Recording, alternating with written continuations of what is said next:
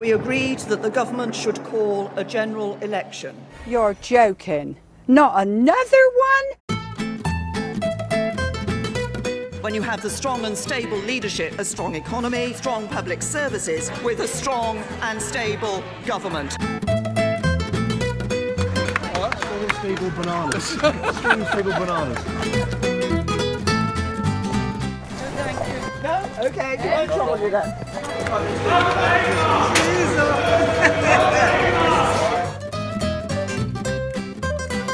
Loads of my mates voted Leave. I don't think they're racist. Yes, you do. Our future Prime Minister.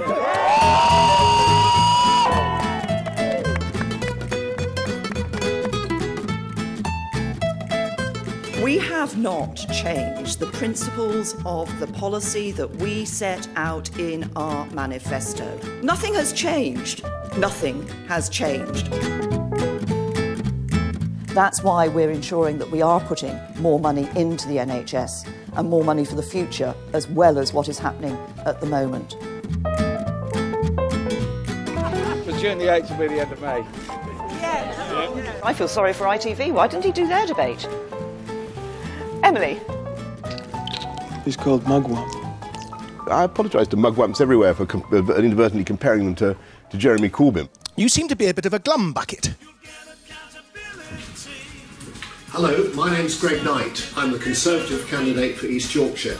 Make sure this time you get it right. Vote for Greg Knight. Natalie, we have a huge trading deficit with the European Union. I think that Natalie's absolutely right. What we need to do is... Natalie! I mean, Leanne, sorry. Thank you. My fault.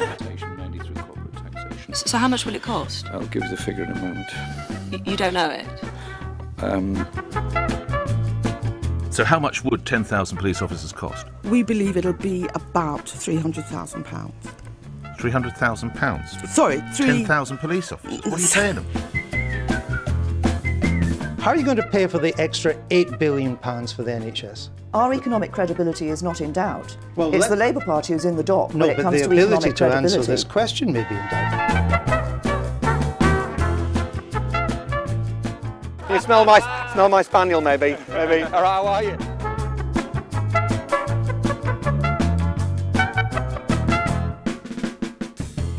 Had Jeremy Corbyn rehearsed that particular issue coming up? Because it looked as though he hadn't. Well, I would have... You mean? Let's hear from Jeremy Corbyn. This is what he had to say about that nuclear deterrent. No, yes, I'm asking you a question. Doesn't it show we should have had face-to-face debate? I'm much more interested in talking to this chap. He doesn't have a thing to say. I've answered He doesn't even know whether he wants to come out. I'm asking a straight question. Shouldn't we have had face-to-face debate? Do you want to come out of custody?